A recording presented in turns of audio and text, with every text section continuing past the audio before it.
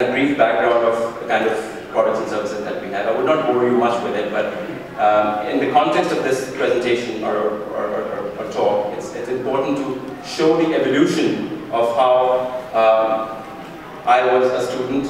I studied from the government schooling system in Pakistan, which was Nai Roshni schooling, and I went to government schools.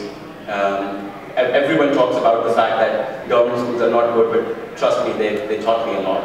Then I went to DHA, degree college, did my bachelor's. Then came to Lincoln, did my MBA, worked for Barclays, HBL, UBL for 10-15 years, and then I started my first business.